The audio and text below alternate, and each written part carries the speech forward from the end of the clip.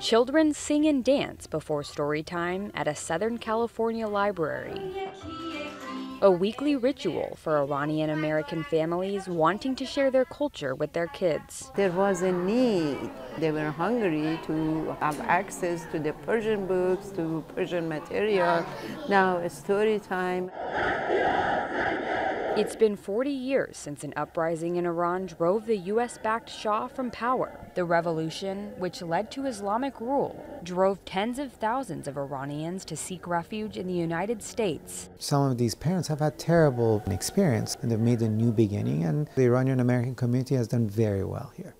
So there's a sense that they're thankful to have been here, but of course there's a sense of nostalgia, but also grief. The children don't carry this baggage with them.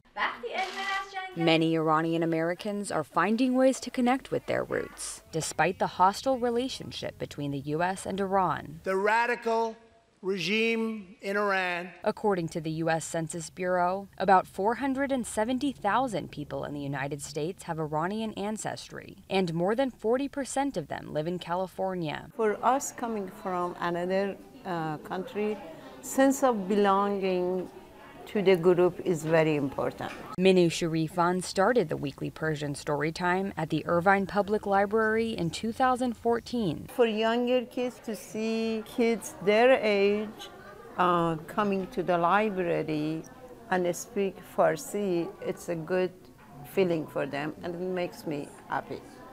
It's had an impact on the parents as well. Ever since we started the story time, I noticed like a lot of the families that come here, they don't know anybody. And I feel we created a place that they have expanded their families and friends. Stories from the past, helping to shape a new generation. Krista Fourier, Associated Press, Irvine, California.